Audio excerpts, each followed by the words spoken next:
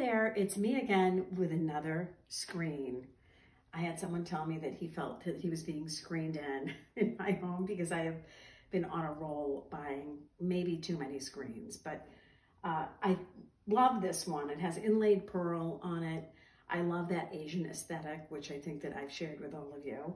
And I just think that this is a really unique piece, and it could certainly be used behind a bed. I think headboards, these make great things to use as headboards for, or as a room divider, or just simply a decorative piece that you would have maybe in a corner of your room, like I have used others. So if you're looking for some unique things to buy, I would really encourage you to go to consignment stores, go to Facebook Marketplace, or any other online retail discount places, because you can find things that are not really available in stores, and you can pay a lot less for them. So good luck with that. As you can see, I'm extremely successful in finding my screens.